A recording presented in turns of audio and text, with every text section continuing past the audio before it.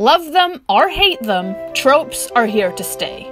They're an easy way to show a viewer what a story is about, giving them the familiarity they crave while being given the creative freedom to subvert audience expectations. Tropes are timeless, and most don't need to vanish entirely. The problem with more common tropes lies not in their use, but in their lack of originality. Whether it be your standard love triangle or the chosen one, people become sick of tropes which don't bother to reinvent themselves. Hello, this is Riley, and welcome to Otherworldly Fiction. Today I'll be going over 4 tropes people are sick of, and how they might be redeemed. If you enjoy hearing me talk about books, reading, and fantasy, please remember to subscribe. In the hands of a skilled writer, even the most tired cliches can be redeemed. The key lies in taking an expectation and twisting it. The first point I want to discuss is the chosen one. The chosen one trope is the cliche most criticized by readers. This trope dates back to ancient times, when our heroes were demigods or outright gods blessed with special powers. At the time, the idea of a specially gifted being was thrilling and even empowering to later audiences. Now, in a world where people want connections with protagonists and realism, chosen ones can come across as impossible to relate to. If you're an ordinary person trying to navigate your everyday life on your own, how can you empathize with someone who has great powers through no effort of their own? Of course, the key, as with any trope, is to either reinvent the trope or add more to it.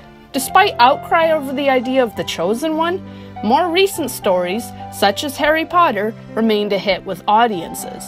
Harry Potter worked as a chosen one because his destiny was actually a freak accident. He wasn't chosen by some preternatural force. He was chosen by Voldemort, an individual who, despite his terrible powers, was also human. Harry's status as a chosen one isn't beneficial to him either. He isn't better in his classes than other students. In many ways, he's average. Aside from talents like speaking to snakes and seeing into Voldemort's mind, his chosen one status otherwise gives him few advantages against others, if any. In fact, Harry's status as a chosen one is actually detrimental, because his abilities come as a result of having a piece of Voldemort's soul inside him. His fate isn't just to defeat Voldemort. In order to destroy the last piece of the Dark Lord's soul, Harry himself has to die. Ultimately, we all know Harry lives, but at the time, both Harry and the readers were reeling. We didn't know there was a way out.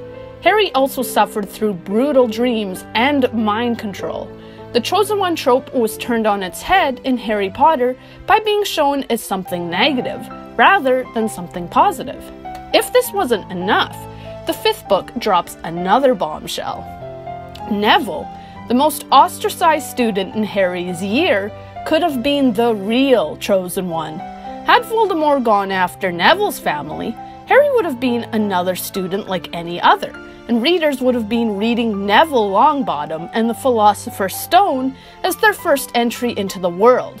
Admittedly, this sounds like an awesome story too, because, chosen one or not, Neville was a late bloomer. He wasn't academically gifted. He struggled to cast basic spells. He was picked on at first, even by the kinder students, and he had to work to express himself. The poor kid was saddled with a toad. Harry himself was relatable, struggling in classes, dealing with bullying, and worrying about fitting in. Even marked by destiny, Harry and Neville face struggles we can all understand. Because readers can connect with them, most are willing to forgive the use of the chosen one trope. Harry Potter subverted the trope in a number of ways, but the opportunities are endless. What if a chosen one dies at the beginning of a story, forcing their friends to concoct another plan to defeat the big bad? What if a chosen one becomes a villain, as Anakin did? What if the chosen one ends up failing, leaving another character to take up the mantle? What if the protagonist of the story isn't the chosen one, but his sidekick, who looks on from the sidelines? With so many ways to change the trope, it isn't irredeemable. What it requires is a twist. The second trope I want to discuss is the everyman or every girl. This trope is the opposite of the chosen one. The protagonist is so ordinary, so run-of-the-mill, anyone can relate to them. Initially, this trope was appealing because it showed anyone, no matter how normal they were, could do great things. You didn't have to be a king's son or a superhero to save the day. Unfortunately, this trope has become equally tired, mainly because the protagonists who fall under it are made to appeal on a broad level. Since the protagonist is written to be relatable to anyone, they end up being relatable to no one. Instead, the everyman or every girl ends up being a self-insert for the reader, a vehicle for the plot rather than an individual we can connect with. People are meant to project themselves into the story. But in a world where readers crave personality and diverting relationships, this is frustrating. Bella Swan is a character many readers cite as lacking personality. On some level, her every girl status worked, because thousands bought the book and fell for the Team Jacob versus Team Edward debacle, usually planting themselves in the middle as the object of affection. Bella's first-person prose makes the reader feel like they are reading about themselves. But for those seeking escapism from their everyday lives, this was dull. Not every character needs pink hair or a special power, which can become problems in their own right. However, characters still need to be unique. This doesn't mean they have to be quirky, wearing mismatched socks or juggling rubber ducks, though such traits can be interesting. Instead, they need to have traits or skills which set them apart from other characters in the story. Harry Potter might have been a student like any other, but he had his own interests and traits. Harry is good at Quidditch, but not perfect at it. Harry is decent in defense against the dark arts, but occasionally awful in potions.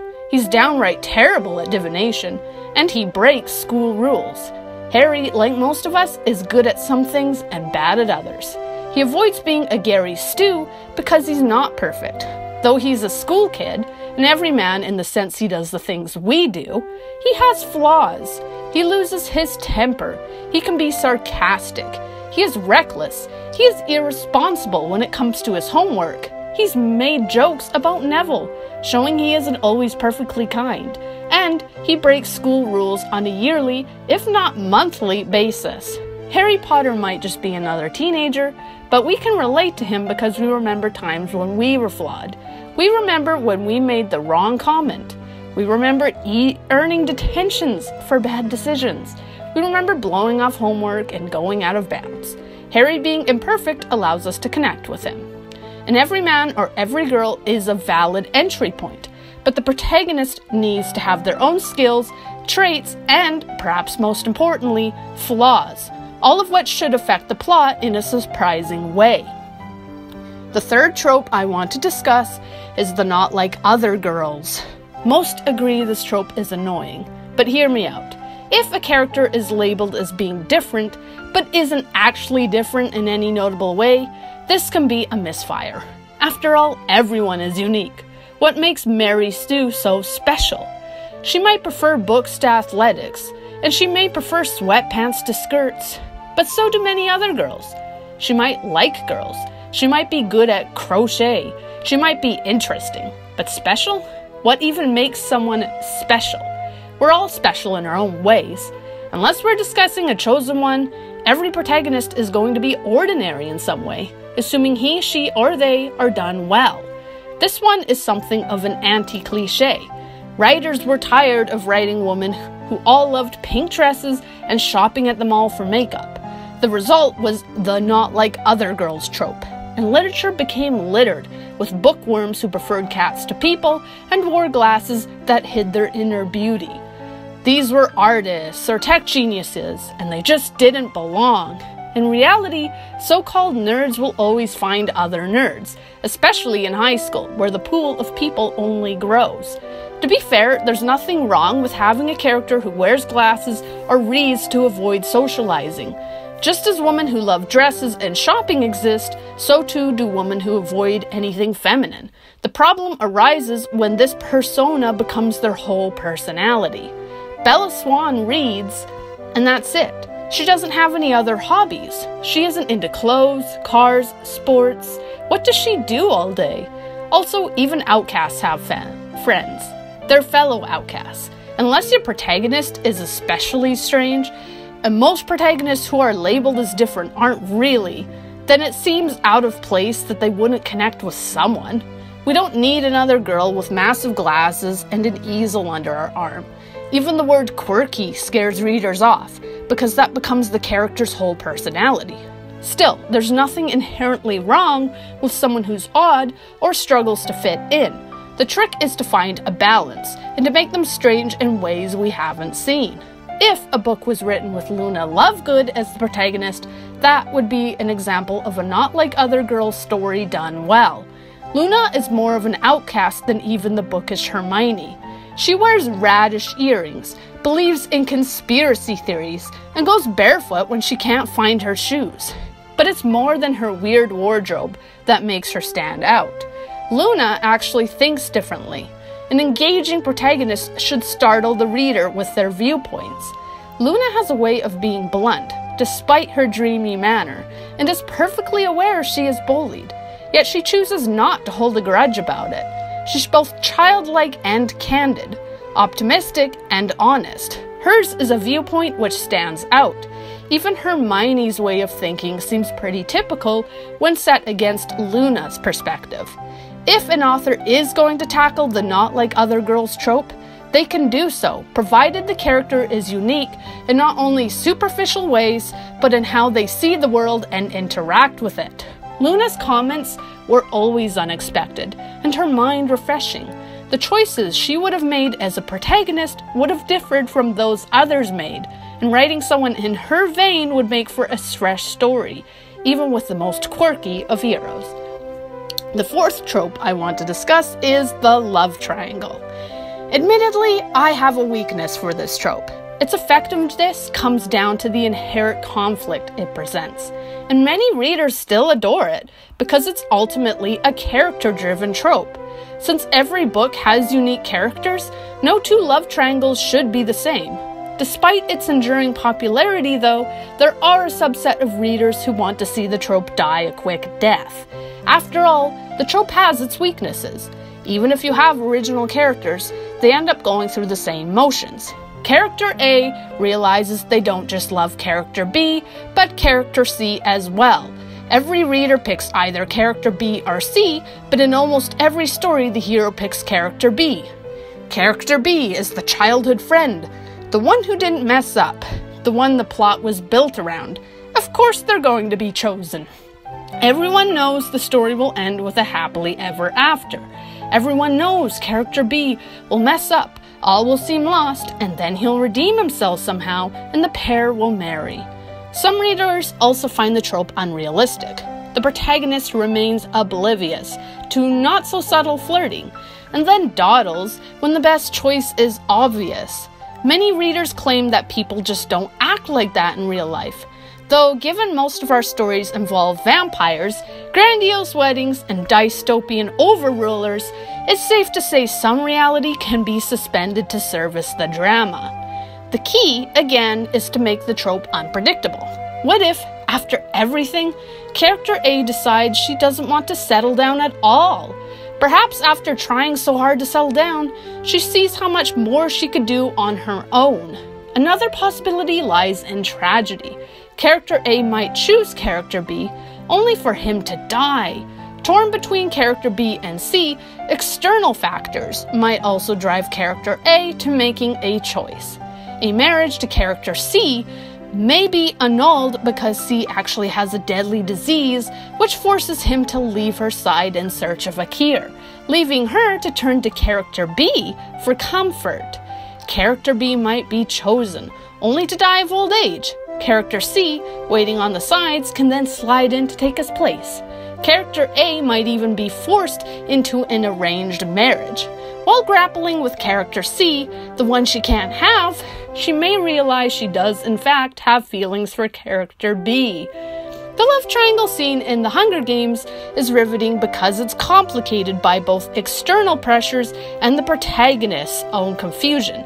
Even the reader doesn't know how Katniss feels, because she barely has time to process it herself. She claims she would be with Gale if she wasn't forced to marry Peeta to save all of their lives.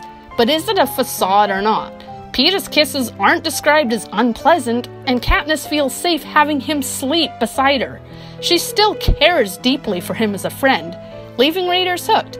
Does she care about Peeta? Choice or not, would marriage to him be a bad thing? Even the fact she doesn't have a choice spices up the trope. Most heroes have the chance to sort through their feelings and pick someone. Seeing how someone navigates their attraction when they're thrust into a relationship they didn't pick initially feels different. Also, forced relationships make the reader yearn that much more for the character the protagonist can't have. It's human nature to crave what is impossible to get. The impossibility of Katniss being with Gale had even Team Peeta signed to themselves. Finally, the love triangle could be spiced up by making it less clear who characters B and C are. A third character could be introduced as a distraction. A character D could be introduced, creating a love square. Characters B or C, or both, could be in love triangles of their own. Character A and B could both be trying to date character C.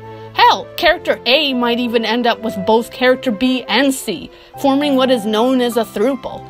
By challenging the usual outcomes or conventions of this trope, the love triangle can remain exciting, even if some continue to complain it's not realistic. To conclude, these tropes are likely here to stay, but people's opinions of them will fluctuate as writers either repeat the same narratives or offer something new by twisting these ancient ideas into something unpredictable. Whether it be another chosen one or another love triangle between three troubled teens, there are ways to shake up the old. Some books, such as Harry Potter or The Hunger Games, kept these tropes alive, but a myriad of ways remain for writers to make the familiar fresh. What common tropes annoy you? Would you still read a Chosen One story if it was done well? I'd love to know. And if you enjoyed this video, please remember to like and subscribe. Thank you for listening.